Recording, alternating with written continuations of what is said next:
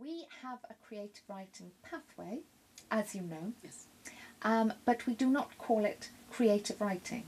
We call it text design.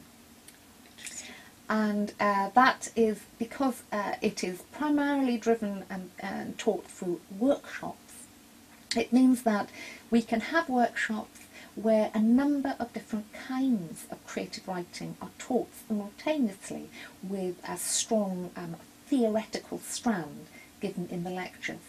So you can have a workshop where students are doing marketing copy, screenplays and a sonnet, all in the same class. So those ideas have informed the degree, contemporary, relevant, international.